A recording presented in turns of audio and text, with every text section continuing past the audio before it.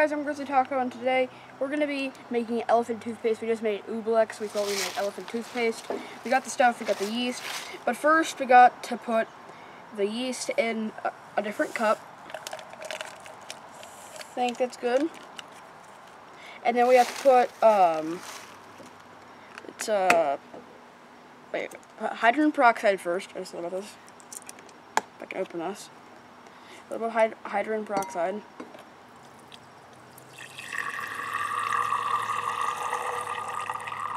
Right up there. We actually don't know how much we're supposed to put in, so we're just going to put a random amount in. Put some Dawn detergent right there. And we're going to use some tie-dye. I got to fill this all up for it'll mostly be red. Because this just gives it the cool color. It's going to be blood red. And then we got to put hot water in the yeast.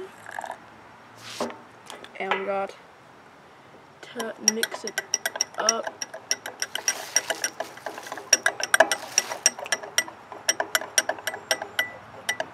We really don't need that much.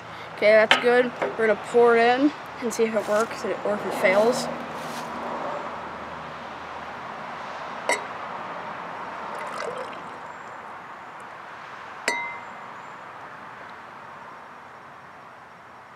It's doing it. It might be too big of a cup. I didn't think about this. Try some more water.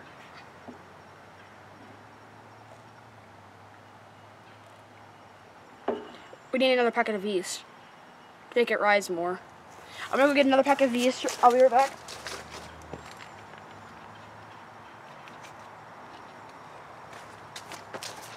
Put more yeast in it.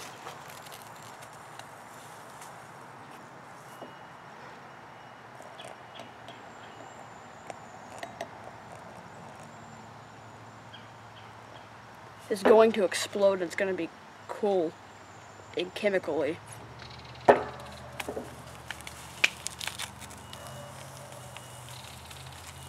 More packet of yeast because it's a bigger cup. More hydrogen peroxide. It's going to work. Come on, it better explode this time. I'm going to pour some hot water. Explode already. Maybe mix it up a little. Come on, go over. Put a little more Dawn detergent. Come on, just go over. Ugh. Wait, maybe if I pour more yeast in it. Okay, guys, this you can see it rose, but it just won't go over. It's finally going over, yes. I just used too big of a cup, wasn't really thinking about this. But it's supposed to actually explode and go everywhere, and it's supposed to be cool, but it really didn't work.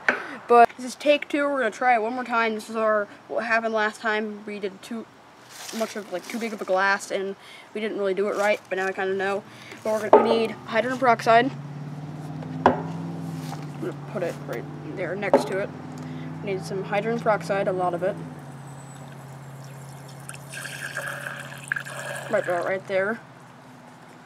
We need some Dawn dish soap, or any dish soap. It doesn't have to be Dawn.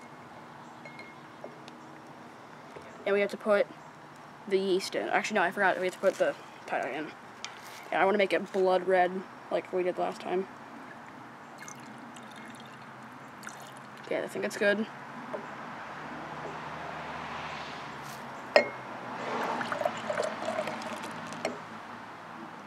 Actually working this time.